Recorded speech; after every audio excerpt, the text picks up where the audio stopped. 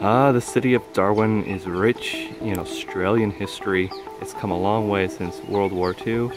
Anyways, it's a beautiful city, full of history. Shantytown, military base, and now the capital of Northern Territory. We pulled into a nice little caravan park 20 minutes outside of Darwin. A little tight here, but we have access to all the amenities. We scored ourselves a job picking mangoes, or working on the mango farm, doing something. Starts in 2 weeks. So what do? We celebrate. Hi. I'm manning the barbecue tonight. Womaning. Womaning, that is right.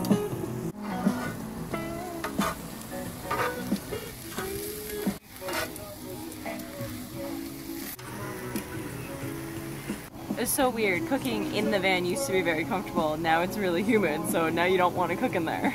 The only thing that I'm missing and that I feel like I really need is my Mataranka springs. Oh, we're so nice and warm. I need to find some more springs up this way. No major dramas heading up this way. The rover did its job and did it well.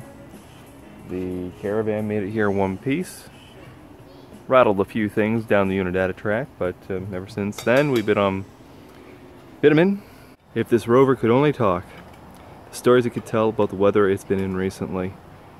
Snow up in Cradle Mountain, slipping and sliding all over the place, and now palm trees, humidity and heat.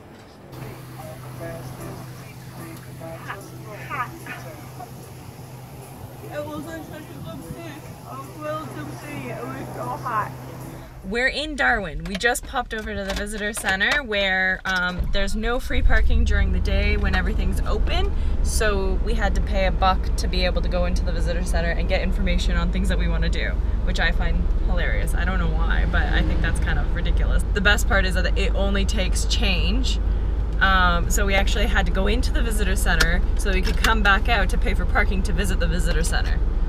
Today, something that you won't see on camera, but I will tell you about, and if you've been following us on Facebook, you already know about, I did a temporary fill-in shift at a ice cream manufacturer's spot.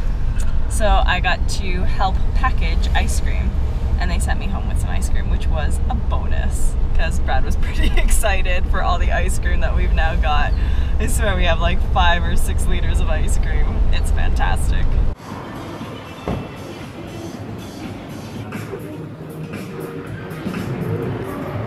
So what does Agnes do after a hard day working in the ice cream factory? Well, I ate about like 2 massive ice cream cones worth of ice cream, and now it's time to wash that ice cream down with a pint. We are at Six Tanks Brewing Company. These are 2 of their beers.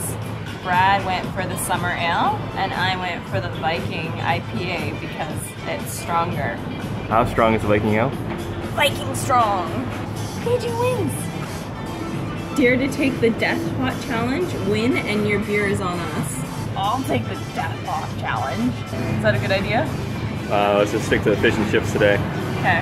And where are you going for fish and chips? We're going to Frying Nemo. We're not gonna find Nemo, we're gonna fry Nemo instead. That's right. Say fish and chips, Brad. Fish and chips. Fish and chips.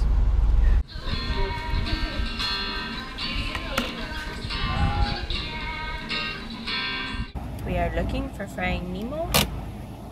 Frying Nemo, please. Frying Nemo fish and chips may not be open yet when you arrive. But I'm hungry! No! Raise your hand if you are at Frying Nemo's. I really don't want to eat a clownfish. I do.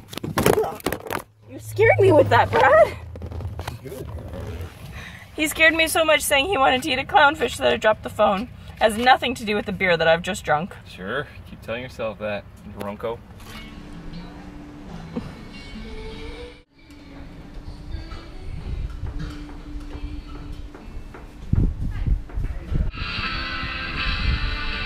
Uh-oh.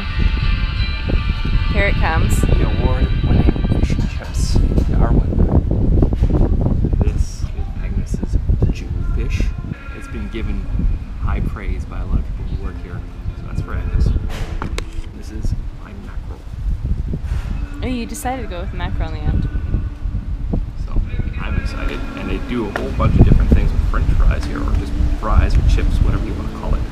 These are the whiskey chips. Delicious.